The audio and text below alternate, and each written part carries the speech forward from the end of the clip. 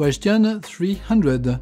What is a distinct stream? Short answer, a stream where all the elements are distinct. Less short answer, distinct is actually one of these characteristics that are defined in the splitterator of your stream and that you can check. A stream created on a set, for instance, has this characteristic set.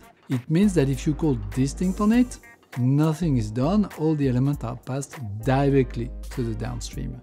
If it is created on an array list, then calling distinct will store them in a hash set before pushing them or not to the downstream.